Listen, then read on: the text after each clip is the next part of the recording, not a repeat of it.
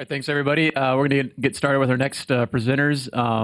This is a collaboration between our team, and we have Chris Herring representing our team, and then we also have Mike Bailey. Chris is our director of publishing, so he manages the publishing program here at NBC Universal, and so manages the product development and feature development of our publisher system. We call it Publisher. And then Mike Bailey comes to us from Syfy. We, one of our major cable brands. We have about 30, 40 brands across the company. Mike and team were one of the early adopters of Drupal here at NBC Universal. Parts of your sites are on Drupal 6, parts are on Drupal 7, but they've been a big proponent of a lot of what we've done over the last couple of years. So, hand over to Chris. Thanks, Rob. Can you all hear me? Yeah, good. So like Rob said, I'm Chris Herring. I lead the publishing program for ONTS, Operations and Technical Services, which is our organization that's headed by our CIO. Well, ONTS actually is headed by John Wallace, but ultimately we report into the CIO now. But nonetheless, this is a great segue from Angie's talk into my talk, and I swear we did not collaborate on this.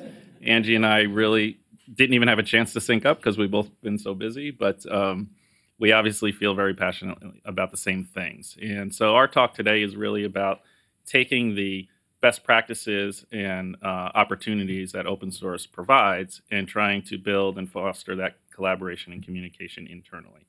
And I asked Mike to join me today because Syfy's been a great partner in this endeavor. He's going to tell you all about his giant Syfy technology team and how they've been able to really contribute to everything that we've done. But anyway, I'll just get started. So like Rob said, Mike and I are here today. And so I've been working in the media and publishing industries my entire career. I got involved with Drupal really about 4 years ago. But then, as part of the organization that I'm part of now within NBC Universal, I really saw that there was an opportunity to do something big. And that's when we started to build our publisher product. So I'll get into that in a few moments. But really, we're going to try to answer a few questions that you may have on mind today based on some of the talks we've already heard, which is what is meant by internal open source software. So the acronym for open source, if you Google it or hashtag it, is OSS. And I just thought if I dropped a lowercase I in front of it, it'll probably pick up some steam. So I might get in trouble with the Apple lawyers, but hey, there's no bad press, right? So I'm going to go with that. So I'm going to try to answer that and what we mean by it, specifically what I mean by it as it relates to our publisher product. Which, as Rob mentioned, is our Drupal distribution within NBC Universal that all people can collaborate and contribute to. And then can we describe an example? This is when Mike's going to step up and talk a little bit about how he's contributed to the product and the process. And then if this does sound interesting to you, how you can get involved, I'll leave you with that. So what is internal open source development, and maybe how is that different than external open source development or traditional open source development? It's not different. It's the same thing. It's just focused on an internal product. So just trying to leverage those same best practices and best ideas that come from open source, including increased collaboration, which should ultimately result in less redundancy across the company. There's lots of examples of that within any sort of large media conglomerate, and I'll just use NBC Universal as an example. The idea that 10 or 20 of our brands are building the same sort of either experiences within Drupal itself or building the same modules or extensions to Drupal. I think the idea that we should just collaborate on that specification and share the effort to build that functionality once is really what we're trying to get at today. And really just this idea that we should just build once and share it and really have open communication about what's being built, very transparent communication about how things are being built, and just be open to ideas. And as Angie said, we should fail early and often and in public. And, within NBC Universal, public means within our company, but, we can do that. We could still use those same ideas. And ultimately, I know I've seen this firsthand from our team, but working in this manner generally results in higher quality software. Like I said, I see that firsthand. I see the number of defects that we introduce go down over time, the more that we collaborate with brands outside of our own little worlds. So I think there's plenty of opportunity there. And, the other thing that I think is important to mention, because I think it gets overlooked a lot of times, especially with internal efforts like this, is the friendship that Angie mentioned in her talk. Alex Ross, who's on our team, and you've heard his Drupal name, Bleen, mentioned many times today. Alex and I are friends now, and we met at a Drupal meetup. He worked for the company. He worked for a division of iVillage, and I didn't even know that. And we're friends now, and it's a little absurd to a certain degree that I had to meet him at a meetup. But I'm just glad that we're friends and that we can continue to foster that sort of friendship throughout the company. Same thing with Steven at Syfy and others throughout the company. Trying to think what else I had here to mention. So really, I think we can identify common features that are specific to one brand, because more than likely they're not specific. Maybe they just seem specific to one brand, and really just try to collaborate on that specification to make them generic so that all brands can use it. That's the main message I wanted to try to get across here. So if I compare the Drupal ecosystem to the publisher ecosystem, the circles there are not to scale. If I tried to do it to scale, it wouldn't even be a dot. So I got these numbers from Drupal.org itself. So I know they're a little off from Dries' presentation, but nonetheless, there are tens of thousands of developers committing code and tens of thousands of modules available, and nearly 1 million, if not over 1 million, community members that are involved in Drupal every single day. Within the company, just trying to foster these ideas, we have about 13 developers committing code that have committed code to Publisher itself. And on our team, there's only about 6 or 8 developers within our publishing team itself. So a lot of these folks are actually outside of the team. So I'm really proud of that, and I really feel like we're just sort of scraping the surface here in terms of how many people can do this within the company. We have about 90 modules available. As you can see, the little asterisk there, 66 come from the community themselves, so we don't have to maintain those. Those are 66 modules that NBCUniversal brands can leverage within Publisher, and we don't, like I said, we don't maintain them, but we may contribute a patch to them, and we have. 24 of them are custom. So those are modules that the Publisher ecosystem maintains within the company. And there's about 50 community members. And by community members, I mean people that work on product or specification, documentation, user experience, QA. All of those folks make up what I call the Publisher ecosystem. So what have we built so far in Publisher 7 that's using this model? Really everything. Even the definition of our core content types, they were all done very openly and transparently with any of the brands that have been involved with Publisher or thinking about getting involved with Publisher. The Site Catalyst or Omniture module is maintained by a member of our team, Bleen also. So that's actually available on Drupal.org, but built using this module. We already heard about the Dart module for that. Inside NBCUniversal, we have an identity system, which we call IDX for login and registration. So we built an integration to IDX. And again, we built that once, and it's now available for all brands. So they would never have to build that integration again. And next, we're working in collaboration with Syfy on a schedule feed integration for pulling feed data directly into Drupal or Publisher and figuring out what to do with it, whether we automatically generate pages or just automatically generate the schedule that itself that gets displayed on the various brand sites. But that's what we're working on. Today, Mike's going to talk about the integration with the platform. And for those of you who aren't familiar with our little Comcast world here, when we say the platform with a lowercase t and a capital P, we mean our video service provider, the platform, which is owned by Comcast. So, Mike, take it away. Thanks, Chris. So I'm Mike Bailey. I'm the Director of Technology for the Syfy channel, for those of you that don't know me. Like Chris mentioned, I have a giant team of developers, all 2 of them. They're sitting right there, Steven and Anton.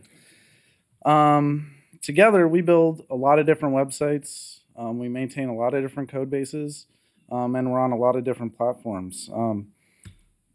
Just to name a few of those, we run obviously Syfy.com, ChillerTV.com, Blaster and Device, our entertainment and technology blogs, SyfyGames.com, and many other smaller websites, but it's a lot of websites. On top of that, these websites also generate content for our emerging platforms, our mobile platforms, things like iOS, Android, Xbox, Roku, Windows 8, Windows Phone, and the list goes on. It's actually going to be growing even more throughout this year. We're going to be on more platforms. And so when I got to Syfy, we had flat web pages. Nothing was hooked up to a CMS. And this was just 2 years ago. So we've come a long ways, and we hope by the end of this year, all of our sites are on Drupal. But in that ecosystem, we started working about sometime last year, we started working with Chris and his team to really come up with a solution so we could be more agile with our giant team of 2 developers and be able to tap into the other developers here at NBC. So the solution we came up with was Drupal and open source. And we came up with it for many different reasons. I'm going to touch on just a few of those reasons. One is smaller teams contributing together make one big team. So we recognize that with our small team, we were not going to be able to maintain all the platforms that we were trying to get on. So in order to help that, we wanted to actually tap into all the other great developers. We got Marvin at Oxygen, we got Robin at USA, we have good developers at Bravo. I mean, there's a lot of developers out there in this company, and I think together we can obviously be a big team of developers. Maintaining a single code base. This is a really big thing for me because, like I said, when I got to Syfy, we had sites on movable type, Drupal, flat web pages, so many different platforms that maintaining the security updates for all those and just maintaining the core, code that goes into those projects just makes it impossible. So, like I said, I hope by the end of this year, all of Syfy's platforms will be on Drupal and basically Drupal 7. So we have some sites on Drupal 6. We have some sites on Drupal 7 that we're just starting to launch. But we hope to be there by the end of this year. 3, outside vendors make our lives a lot easier. So, through the years at NBC, we've contracted with lots of vendors. We had them build stuff for us because we obviously don't have the team to do it in-house. A lot of times that's one-off, things that we build for a show or for, whatever marketing thing that's going on. And really, we want these vendors to contribute to our core platform, which is going to be Drupal. So we've already started this process, like with our friends from Lullabot. They're actually building ChillerTV.com for us. And so with that partnership with them, we've been able to actually contribute then their code back into the publisher platform. Like they did some great editorial workflow things for us to be able to connect shows, episodes, and seasons in a really easy way for our editorial staff. So they're able to contribute as well. It's not just our internal team contributing. It's not just the Drupal community. It's also our vendors. For art, I think Angie and Dries touched on this a lot. Chris touched on this, but our contributions can help the Drupal community solve bigger problems. So there's not many, there's 20,000 developers at Drupal.org. I'm not sure that more than a handful of those can say that they've been able to keep a Drupal site up to get 30 or 40 million page views in a matter of a few hours. I think with our expertise and all of our findings throughout the years that we can really contribute back our scale to those smaller developers that maybe they're just running a blog, maybe they're just running a smaller website, but they can really utilize the technologies that we've put in place to be able to handle when they get on Hacker News, when they get on the front page of Hacker News and their Drupal site just can't handle the pressure. So those are just some, those are some of the big reasons. There's lots of other little reasons, and there's lots of quirks as well with Drupal. I mean, we've all heard it, the Drupalisms and stuff like that. But overall, I think it's a really, a good product that we can really build together. So now I'm going to actually go into one of the modules that we built, which is the platform, as Chris had mentioned. This is our video CMS. This is where all of our metadata is stored for video. So titles, descriptions, publish dates, the locations of those files on Alchemy's network. This was a module that we really needed in-house. A lot of our other brands were starting to move to the platform. And when we took this on, we could have just built this for Syfy. We could have just taken that, a stab at it, integrated it in a way that wouldn't be useful for the rest of the company. But instead, we really looked at the big picture of what other divisions were doing here at NBC. So we integrated it in a way that allows other people within our company to share that and be able to use that just right out of the box. It's pretty simple. You install the module and you set up a few settings. This is the actual settings page. There's only 3 things here. You set up your feed URL from the platform. You set up your player URL, which is a custom players that you can build with inside the platform. And then if you want to limit your selection of what content this site can see, so if you have multiple brands, you may want to filter your views based on a show or a network or something like that. So we added that as well. Once you do that, you're ready to go. You can start building. Pages, blocks for those of us that know Drupal, and you can do that in a really easy way. It's something most Drupal developers know. It's called views. So this is a screen for views. This is where you build views. This is where you build your landing pages, your blocks of content, your related content, all that good stuff. You add a title. You add a few fields in there. It's set up in a way that every Drupal developer probably knows, more than likely. We pull in those fields from the platform so you can add them to your view. You can filter those views, again, based on shows and categories and stuff like that. You can give it a URL, and you can even use the Drupal pager system, which is built-in Drupal functionality. And we did all this without ever having to have that content put into Drupal. So this is all used. We're using NPX, which is the product, the video CMS for the platform, basically as a database. So this is just like connecting to if you had a MongoDB or you had a MySQL database that stored this content. We're just connecting directly into the platform. So with that, you can build pages that have categories. They have videos that play on the screen. They have listings within those categories. There's titles, descriptions, all that good stuff. And this page, besides the design part of it, you could get that content on the page, in a few hours. It's not that difficult.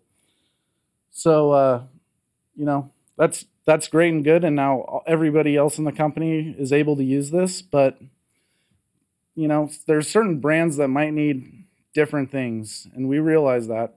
And that's what's great about Drupal. So there may be a site out there, like a news organization that may need to do deeper integrations with, with the platform. They may need, playlisting, and they may need to be able to do different stuff than we do.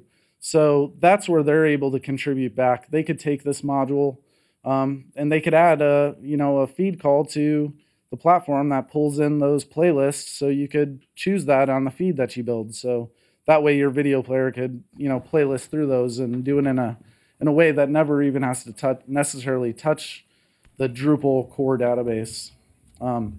Now, some of you that know Drupal may say, well, there's a platform module already in the ecosystem on Drupal.org, and there is. And what happened is that module came out a week after we completed our module. Literally like a week, 7 days.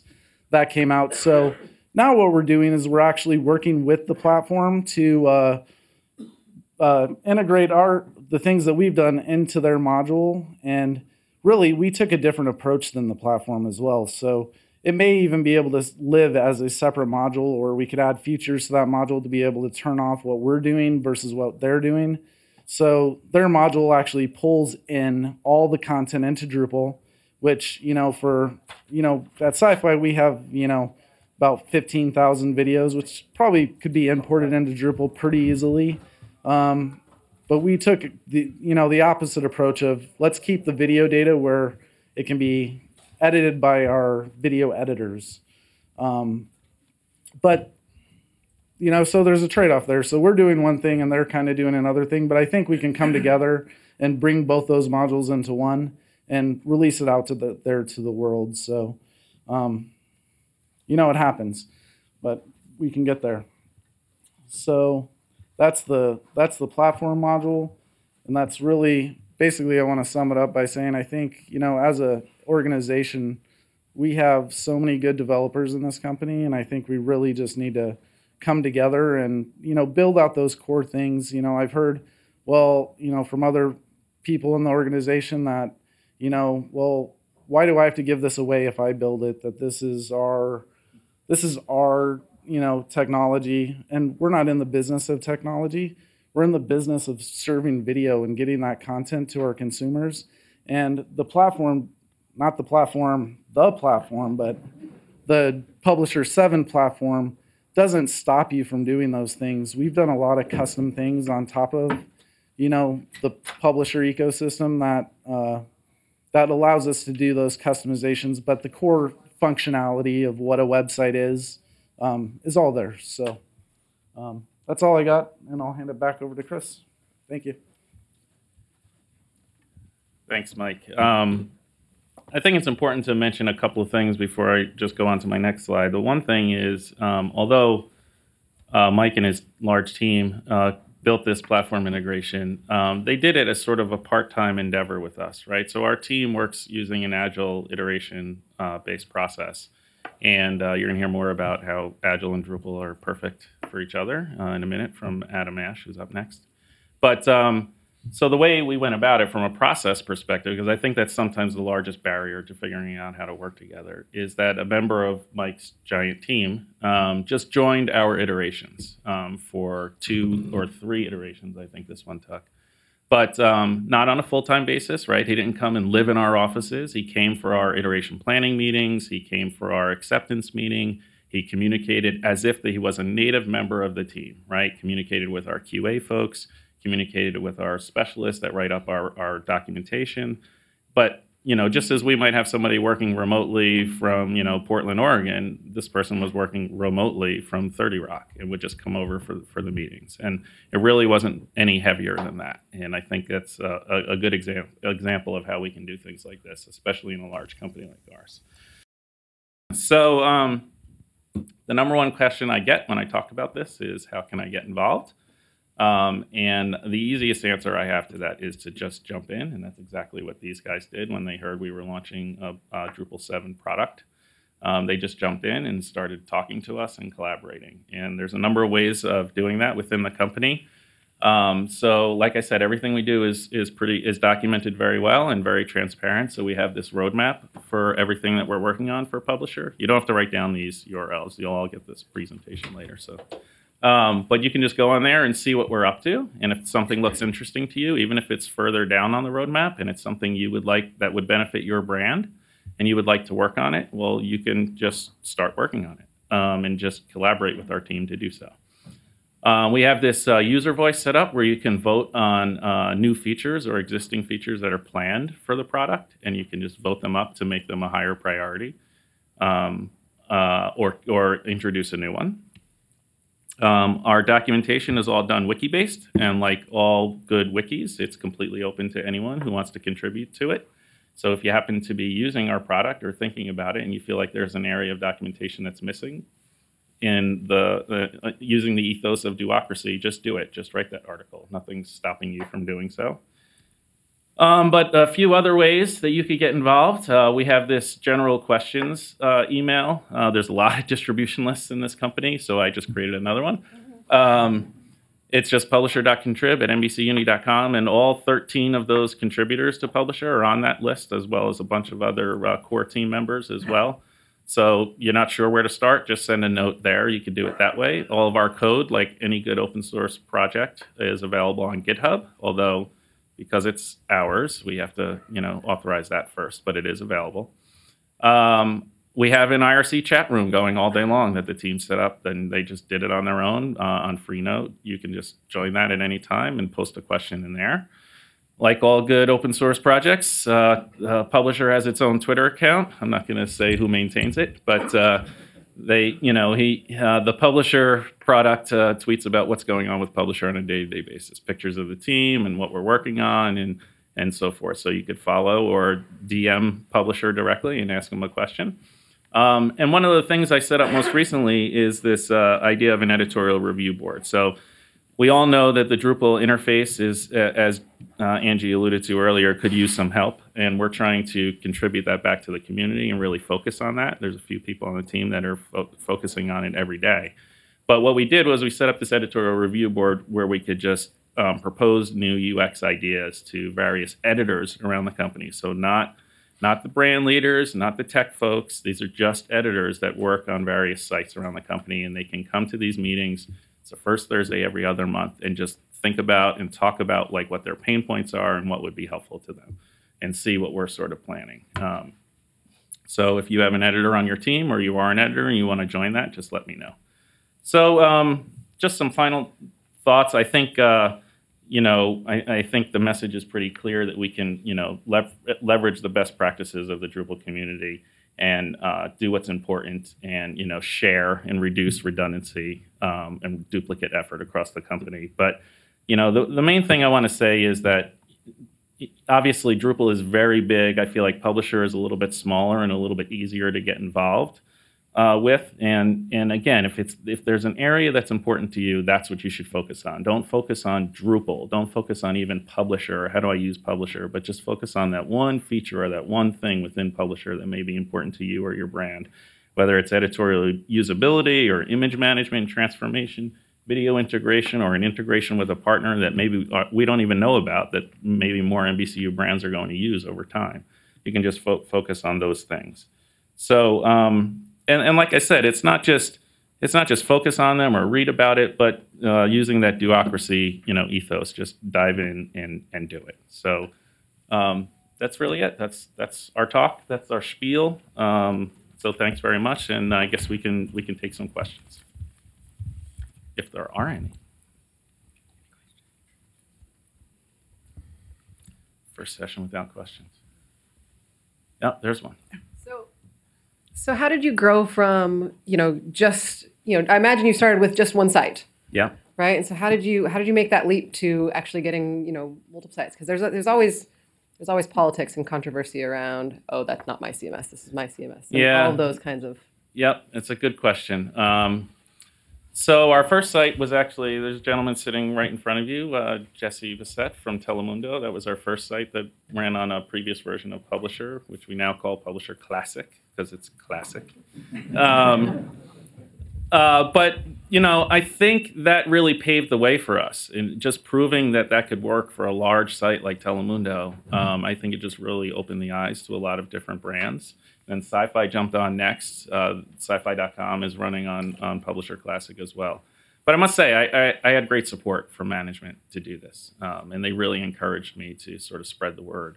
And, ultimately that got up to literally the highest levels of the company, that we should do this and we should reduce duplicate effort across, all the brands and divisions as much as possible. So then that message became very powerful to the suit wearing types. So Sam has a question.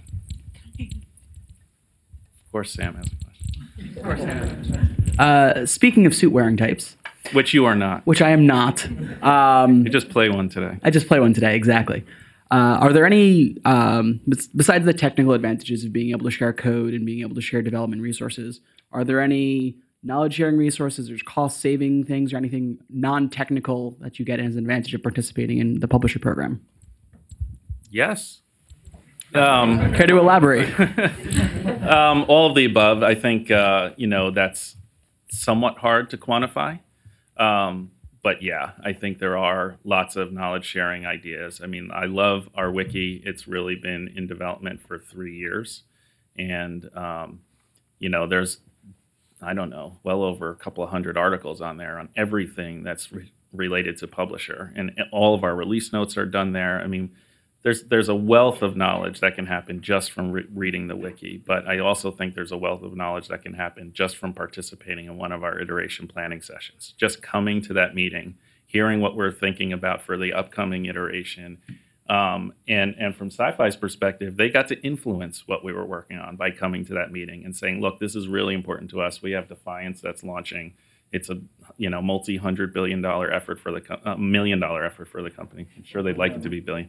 And that was a powerful message. So just knowing that that's happening for a brand, I'm not sure I would have found out about that probably via press release if it weren't for our process, right? So, yeah, I think that's a good example.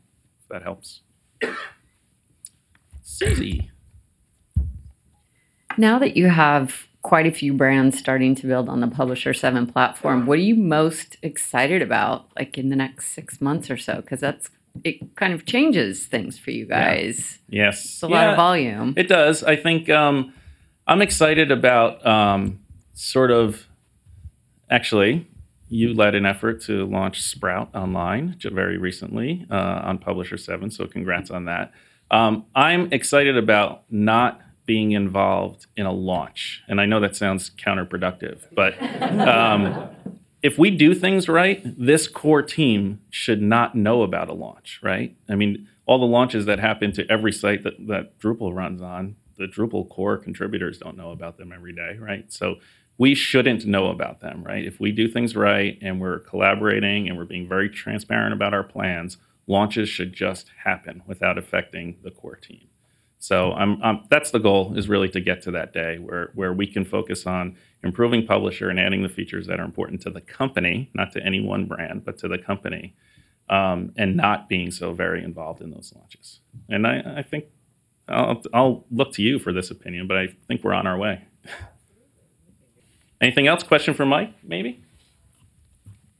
We got one in the back. We'll call this last question, maybe.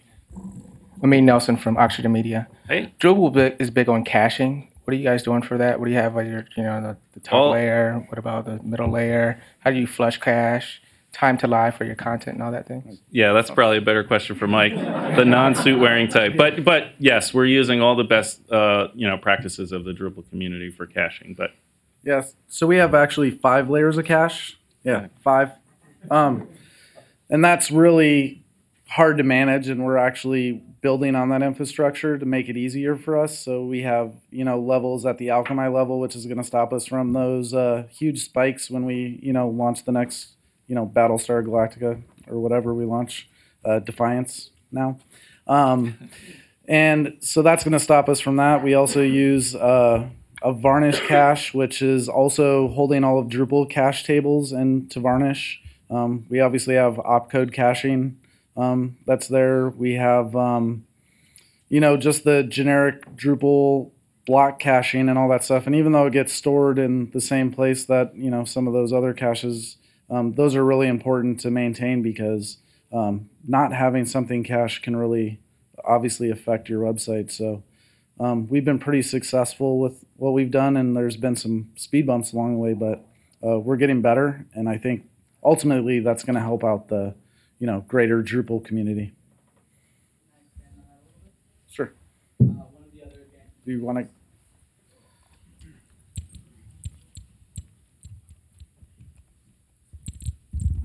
One of the other advantages of us all working together is we're able to figure out caching things on Drupal modules that actually hurt caching.